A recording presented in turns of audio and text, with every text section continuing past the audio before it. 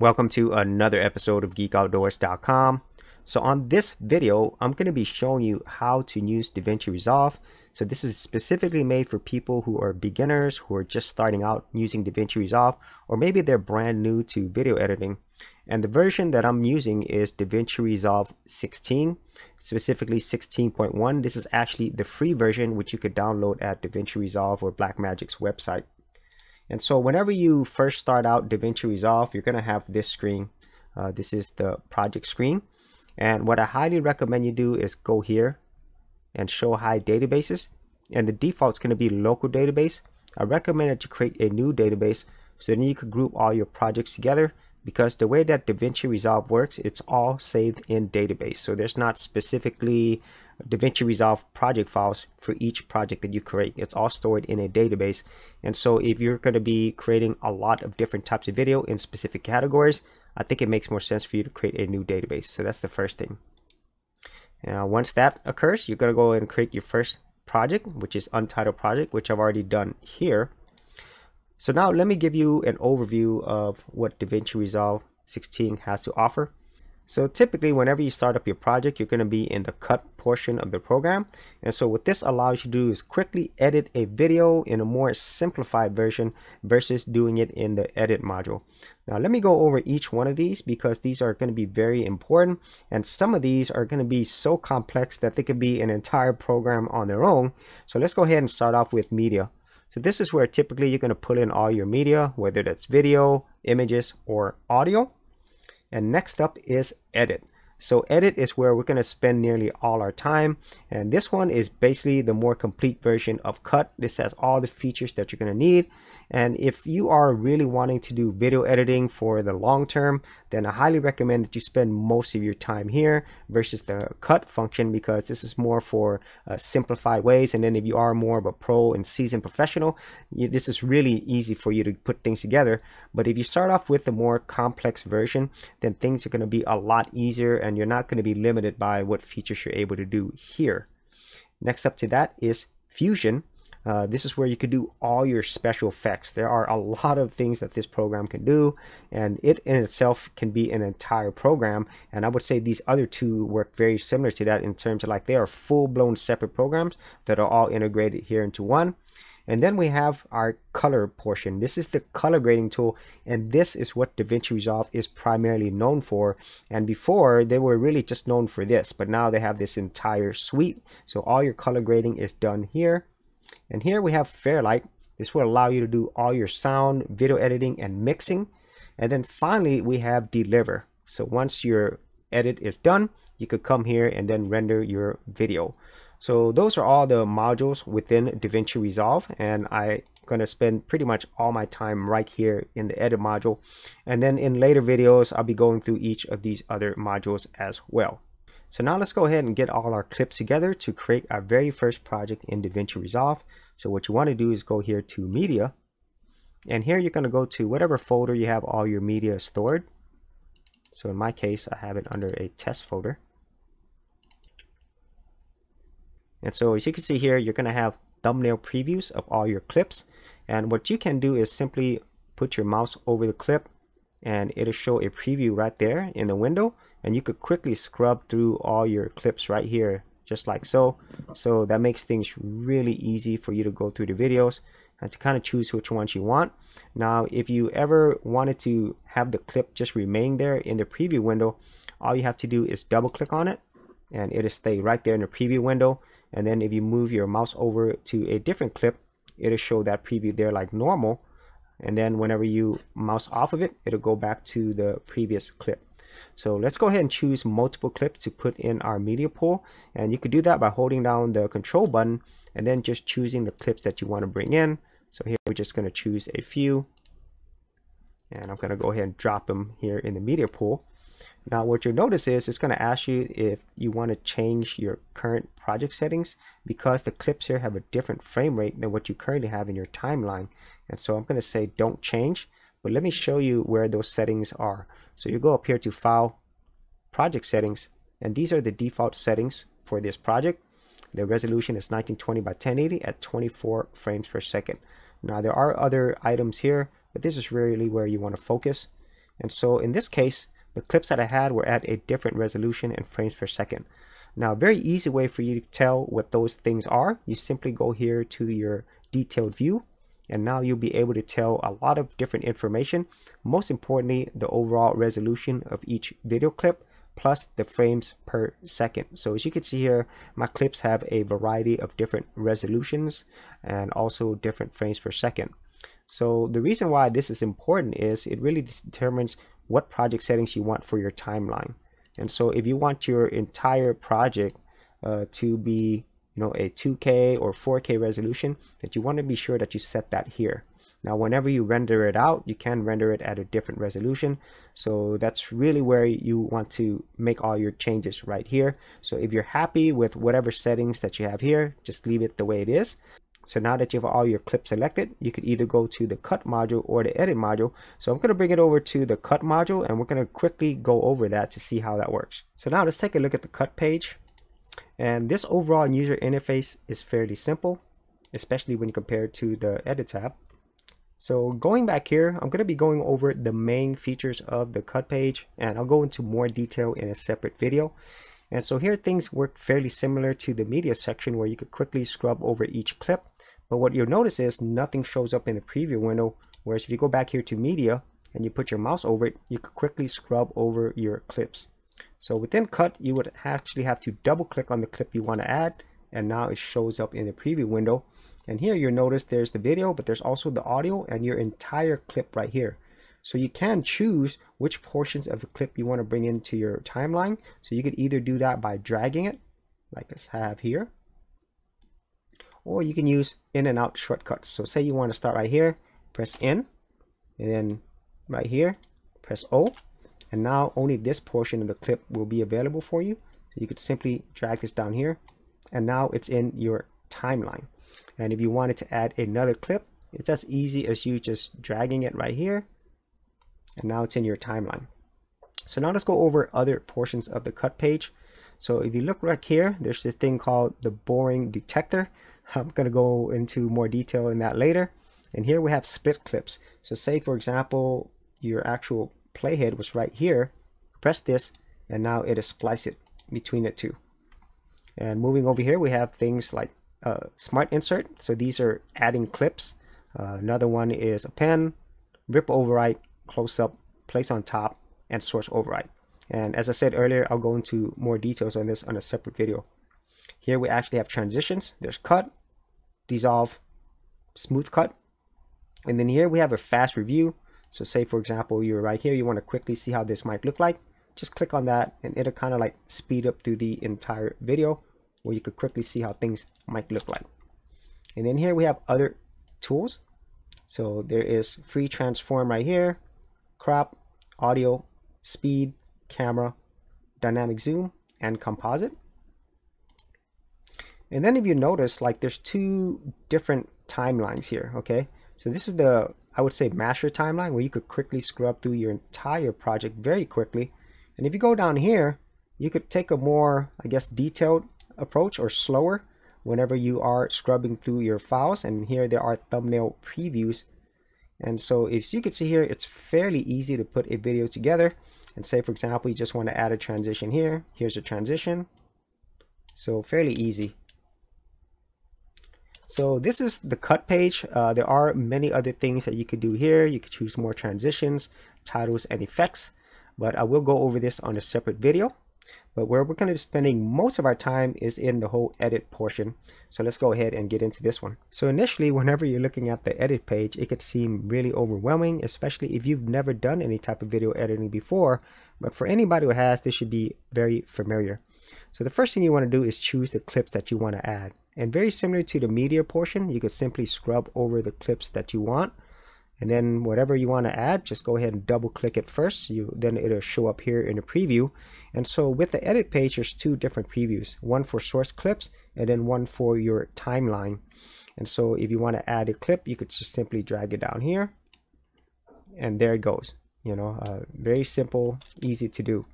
But now let's look at the other things that the edit tool offers. So you'll notice something here called the inspector. So what the inspector will allow you to do is many more functions, and most of these functions are available here in Cut as well, but they're under the tools section. Whereas here it's going to give you a lot more control. And so some of the things that you could do is composite. So if you want to do any composite, you could do that. So here's the timeline, here's the source. Also, you could do other things like transform, meaning that you could actually resize it, reposition it. And so how you would do that is click here, and now you could do transform, as you can see there. And if you want to reverse what you just did, just go ahead and click here, and it'll go back to what it has before. And if you click on this again, that'll go away. And now you could also zoom as well. I love this. So you could zoom in, zoom out, change the position, the angle. You know, there's other things like anchor points, meaning that the center of it. So if you change the anchor point, the center will be here. And so if you would rotate it, it's going to rotate from a different center. There's pitch and yaw. And at the same time, you could also flip things as well. So let me reset everything here. So you could flip it left to right, up and down. So really cool. And then there's also cropping here as well. So you could crop left and right, up and down. So there are a lot of things that you can do here. And say you were to do a lot of these changes and crop, and you want to reset everything all at once, you don't have to do it individually. You could just click on here and it'll reset everything. And then there's another thing called dynamic zoom. And all you could do here is you could actually zoom in and out on this entire clip. So if you do this drop down, so the green is where it starts, the red is where it ends. So if you were to do that and then you play, you see. So that's how that works. I'll turn that off. And we'll go back to transform. We'll just double click on it and it'll go away. Other things that it has is stabilization. So if you wanted to stabilize your footage, you could do that as well. There's retime and scaling, and then there's also lens correction. But the majority of times I'm using everything from dynamic zoom and up. And there's also audio as well. So if you did have any audio in your video that came with it, you can adjust that right here. So this is probably the most important portion in my opinion, because that's where you're going to make a lot of changes. There's also a mixer as well. So if you click on mixer, now to show audio. So if you would play the video, it'll show up right there to make sure your audio is not clipping and so forth. That's great to have. There's also metadata, so information about your video clip. And then as we move over here to the left, here's the master, but there's also things called power bins and smart bins, and I won't really go into this in this video, but it'll really save you a lot of time in the long run. And here we have the toolbox, which is you're going to use a lot. So here you could use your video transitions, audio, titles, generators, effects, other effects. There's also filters, audio effects, and you can also save favorites as well. And so now let's head down over to our project timeline. And so I'm going to be going over some of the main features that I use, but there is a lot going on here, as you can see. So going here, this is your selector right here. And so obviously that allows you to select various clips on your timeline. And then here we have what's called a trim edit mode. Now, right now, whenever you have your clips, you can edit it by either just moving things around like so, or with this trim edit mode, it allows you to do more advanced trimming. Okay, and similarly there's another thing called dynamic trim mode. And then as we go here, there's this thing called blade. So basically this allows you to do cuts. So if you clicked on it, you could cut anywhere here in your clips. And there's also shortcut keys, which are really helpful. So if you wanted to go back to the selector, you could just press A and now it's back to the selector. You could choose it that way. So as we move over here, we see different edit modes that you can use. This is insert clip. So if you wanted to insert a clip in between these two clips, you could simply use this right here. There's overwrite clip, replace clip. And then here we have a snapping tool. So what snapping means is if you were to, put a clip near each other, it would snap. Okay. And so if you actually turn that off, it won't snap. You see what I'm saying? So here we also have a link tool. So what this means is it'll link both your video and your audio. So if we press here, now it'll actually unlink these two things. So now they are separate. Okay. So if you press Control and it will shift both of these. You can link these two together, or you could link multiple things together. So we'll go ahead and just link these two again. And then here you could actually position lock everything on your tracks, or everything on multiple tracks. So if you press this, it'll lock everything. So that means nothing can be edited. Here we actually have flags, and you could set that right there. You could also choose different colors. Similarly, there are markers as well. So say you want to add a marker here, different color if you want. Let's say we want to add this marker. On the marker itself, you could put different names for whatever you want. So let's just say first marker. So in case you have multiple things that you want to mark on your timeline or descriptions, you could do that. And also you can remove the marker or remove all markers. So going forward, we have different zoom modes. There is a full extent zoom, so it'll kind of like zoom out.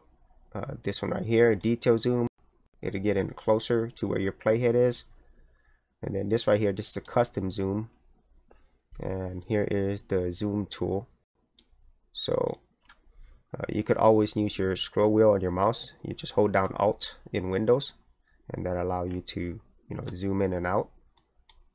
And then if you notice, if you're zoomed out a little too far and you can't really see anything, you also adjust the video track height and audio track height. As you can see here, you can adjust that to whatever height that you want, and then that way just things are a lot easier that way. So let's go back here. Going back to this timeline view, there's different audio view options as well. So you can just play around with that, and at the same time you could also adjust the volume right here within your project timeline. So that's how everything works here.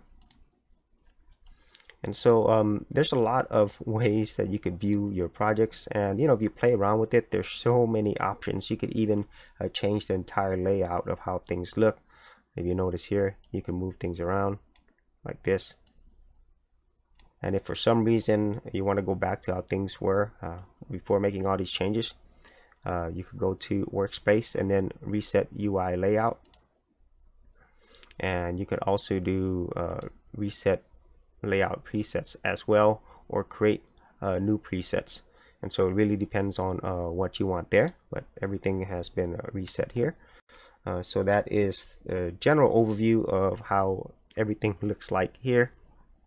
And then when you come up here, you could also choose to hide some of the details on the pane, the left pane over here. And also you could move things up or down to show more details up here as well. And if you click on these other options, these are the effects library, which we just saw earlier. There's an index, so all your clips and the details that they have. And also if you have a sound library as well. So let's go back to our media pool and effects. I always like to have effects on. So that is the general overview of how things work right here in the edit panel. So now let's go ahead and start editing our video. So the first thing I want to do is just remove all these existing clips. We'll just kind of start new. And this is going to be a fairly simple first project. Just want to get you used to using this tool now that you are fairly familiar with how things work. So we could just go up here and choose the clips that we want to add. And just like I showed you earlier, you can either just simply drag the whole thing here with the audio and the entire clip, or you can also choose how much of the clip that you actually want to bring in by setting out in and out points.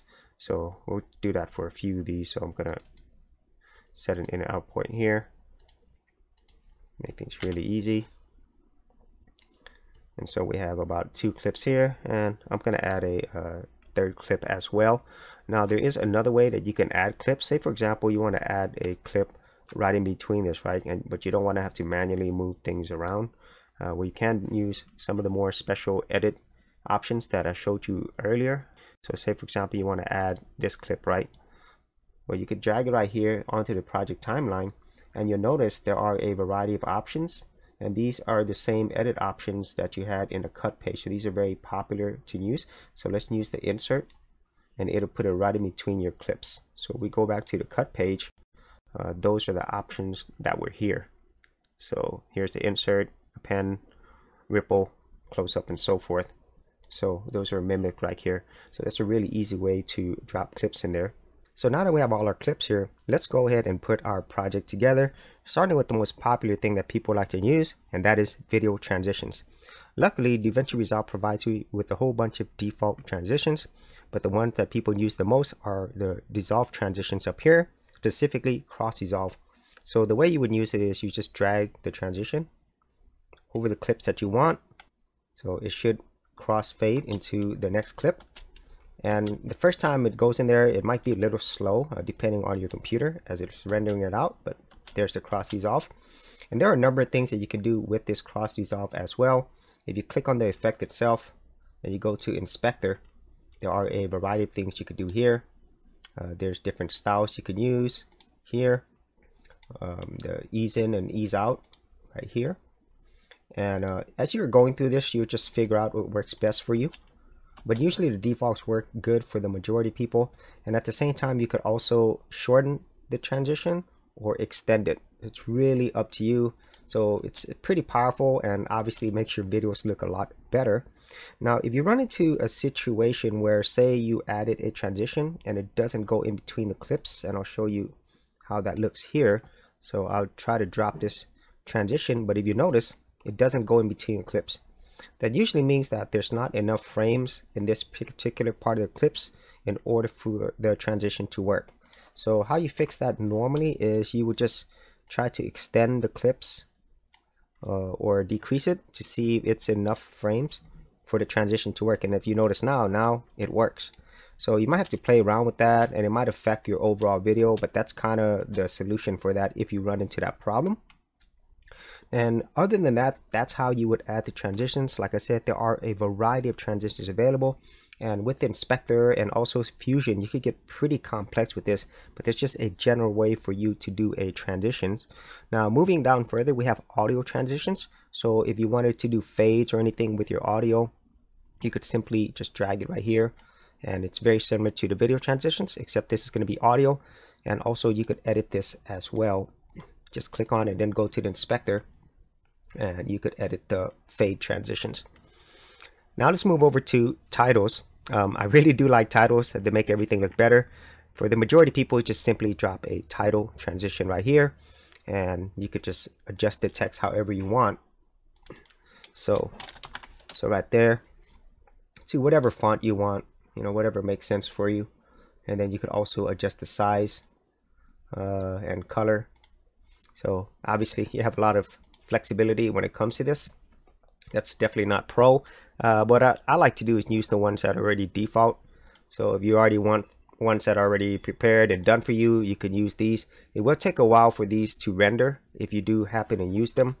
So for example, if you were to bring down this lower third, left lower thirds, you notice that it's right here, but it's going to take time for this to render. Let me put it over something that is a lot easier to see. So like there.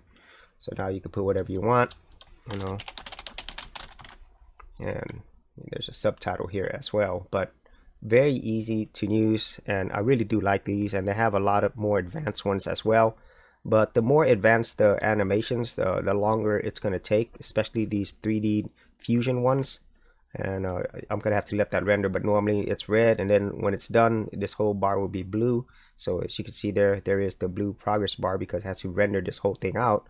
And so let me drop this here. You see there?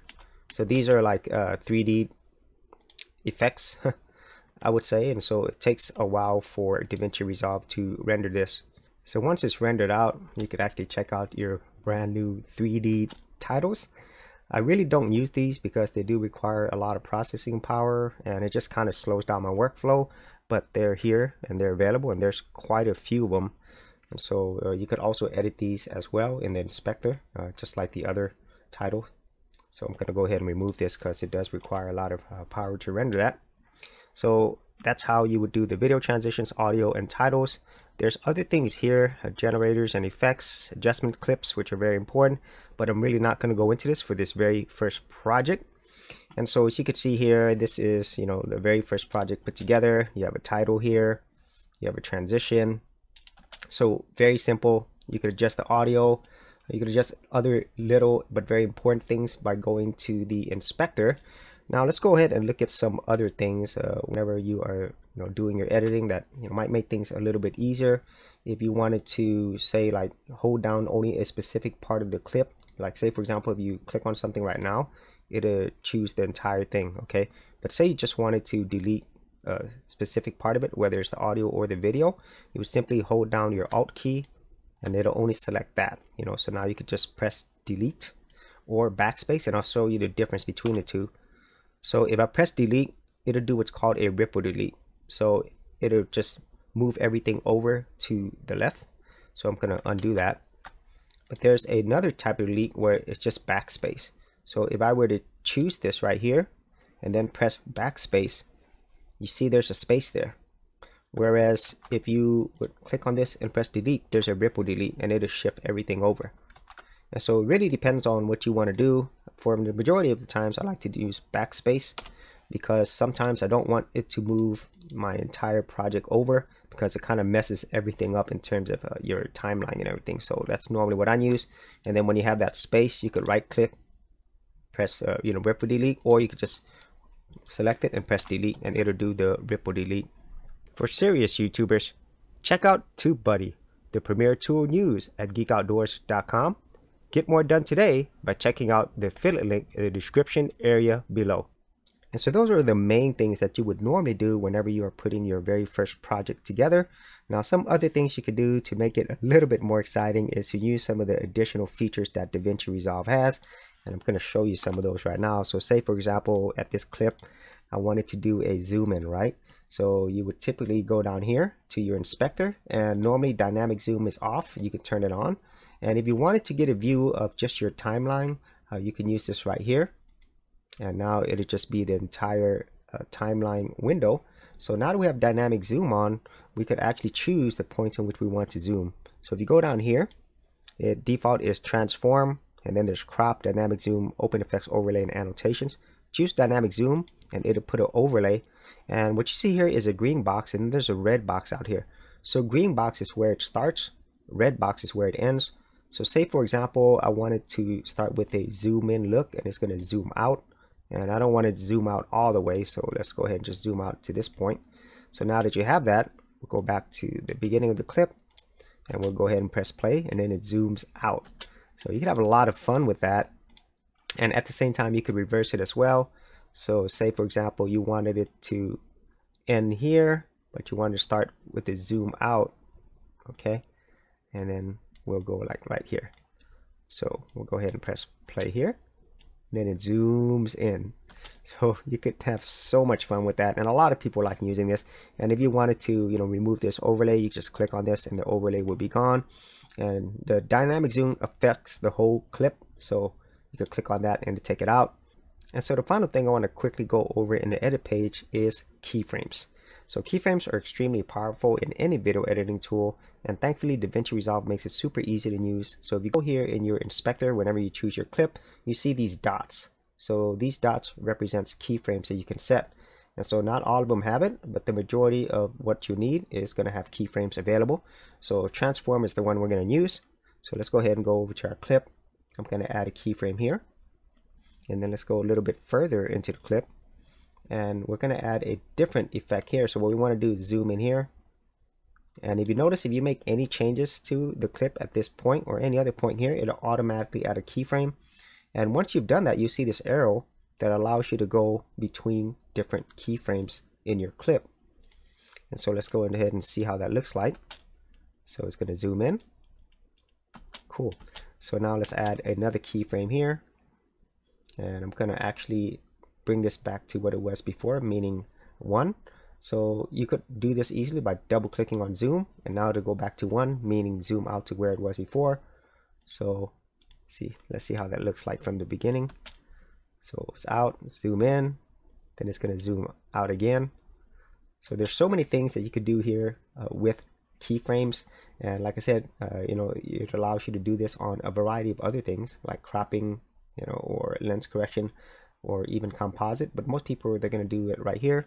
And at the same time, if you wanted to do these adjustments, you know, just manually without having to adjust these numbers, you could go over to your clip, and here we're going to choose transform, and now it's going to put a transform overlay over your clip. And if you wanted to zoom out, you can use your mouse wheel like this, or you can use this right here, and there's default percentages. 25% usually works, and here you could adjust the clip however you want. You know, you could rotate it, you know, so just have some fun there. So I'm going to go back to fit, and let's go back to the beginning of our video. And if you want to remove this transform overlay similar to the dynamic zoom, just click on this, and now you'll notice there's a zoom effect, and then zoom out, and then the rotate. Yeah, fun. Probably not going to be the best quality when it comes to a project, but you could see, you know, how you could do that. Now you could also reset everything. Go here, and it'll reset everything. So that makes it super easy for you to go back to how things were. So those are the main things that I want to cover over in the edit page. So let's assume that this is done. You know, it's your very first project, and now you are ready to deliver on your project and render this out. So let's head over to our deliver page, and this is pretty much the final point of your video, and this is where you're going to choose your render settings, you know. And so here you'll notice that there are a variety of options out here. There is custom, which is the default, but there's also presets as well. So if you're going to be uploading to YouTube, you could choose the presets for resolution. This is at 1080p, but you could choose whatever resolution you want. And there are a variety of different options here: Vimeo, H.264, generic, Final Cut Pro, Premiere. So there are a lot of options. Avid is here as well, Pro Tools. So anyway, there's a lot of presets, but I like to use the custom. And then you could also save these custom files as well, like I've done here. So if you wanted to choose one like for MP4, you choose the format, and you know, the codec, I just leave it at H.264. Choose whatever resolution you want. It's going to default to whatever you had in your project settings, and the frame rates, and the overall quality. And so typically what I like to do is MP4 for the format. For the resolution, I just leave it to whatever my project has. And if you did try to adjust this and change it to something else, it could cause problems whenever you are rendering. And in terms of quality, you could just say automatic best. You know, if you wanted to restrict it, you can, but automatic best usually works. And everything else, I just leave the same. I don't really mess with any of these other settings. You can play around with these if you want. And then say you wanted to save these presets, right? You could go up here, and then you could save as a new preset. You can name it whatever you want. And once you do have a preset, it'll be available here. Like this is a preset for me. So these are the settings that I normally use. So that makes it super easy for you. So once you've decided on what preset you want, and you know, all the settings are to your liking, you can render this out. So obviously you're gonna have to put a name and then a location. So let's just say, yeah, we'll just put it right there. And once you're ready, you'll add it to the render queue. And if your timeline resolution is different, you could change that as well. So I think this is different. So for my preset, let me go back to custom. Okay, so let's do that again. Okay, still have the same issue, but that's okay. It's just for testing. So once you've done that and you're ready, you could start render. And the great thing about Davinci Resolve is you could render multiple different projects at the same time at different types of settings. So that's really cool that you could do that. So now you've completed your very first project in Davinci Resolve, so congratulations. And as you can probably tell, this can seem very overwhelming, especially if you've never done any type of video editing before. But once you get used to the overall UI and the main features that it has, this is an extremely powerful tool that will grow with you over time. So that's it for this very first episode on how to create a project in Davinci Resolve. I'm going to be creating more videos in this in the future. So if you want to see more Davinci Resolve tutorials, tips, and tricks, I do have a playlist. I'll leave that in the description area below. And if you have any other thoughts on this, be sure to leave that in the comments area below as well. So as always, if you did get value out of these videos, be sure to share, like, and subscribe. Hey geeks, if you are a creative geek like me and you wanted to learn how to create content on YouTube and other places on the internet, then check out my Gold Content Creators group where you'll get access to additional videos and content for all the creative geeks out there. And the best part of it is, all of this is free. Simply head over to the link below, check out my page, and sign up for my Gold Content Creators group. Thanks for watching, and I'll see you on the other side.